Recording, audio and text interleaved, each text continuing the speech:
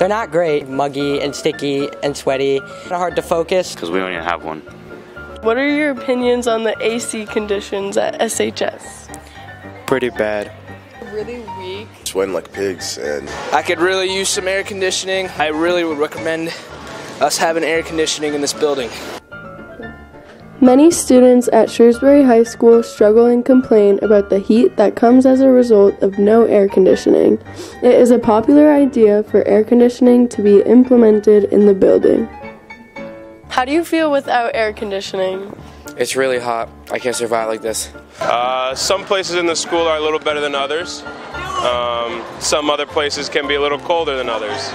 Teachers and staff believe that air conditioning may be needed, but other parties believe our current state of no AC is good enough. AC conditions right now is good. We don't need AC because we have me and I'm cool. I think in a perfect world we would have air conditioning here in the high school. From further investigation, we will not be adding air conditioning anytime soon, but stay cool, SHS.